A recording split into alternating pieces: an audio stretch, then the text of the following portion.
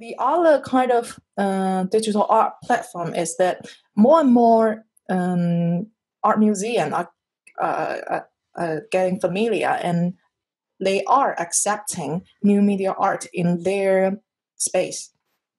Like last year, from what I've known, so many digital artists, their work has been exhibited in How Art Museum and Tank, as well as MCAM, also all the museum, and also as PSA, and as well as OCAT.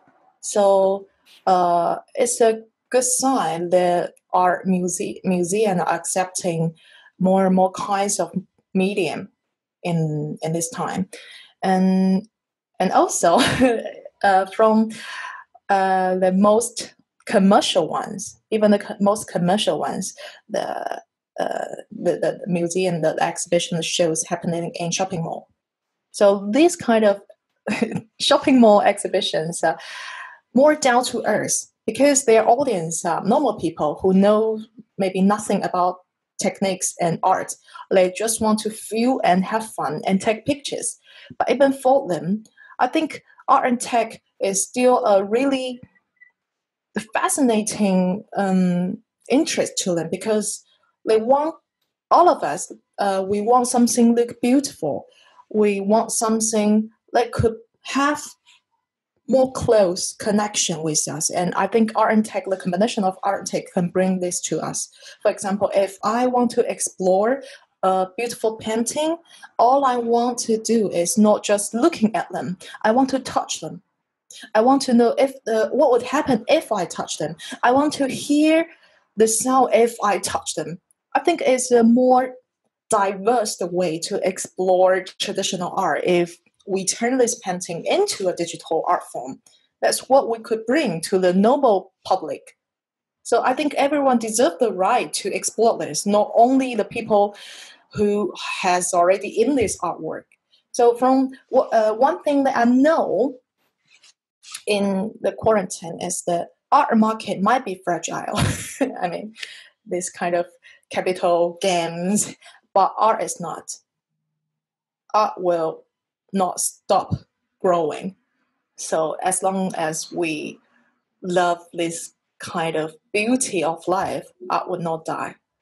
So I think the combination of art and tech could certainly bring more possibilities to make the art getting more approach to normal people, to all the people. So that's what I think.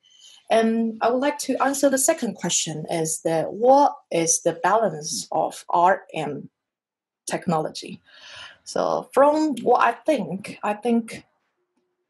a good work that has the good balance in art and technology is that art should not leave how can I describe this? Is that in this work, the art part cannot leave the tech part, and the tech part cannot live without the art part. They need each other. So if art is totally driven by technologies, for example, if you found something, wow, I think this tech is so great, and I want to make an art piece by that, I think art is totally driven by technology. And if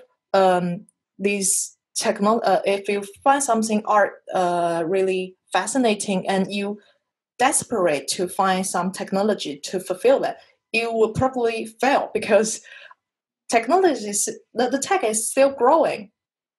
Sometimes you have to compromise because we haven't achieved that level that you can do anything you want.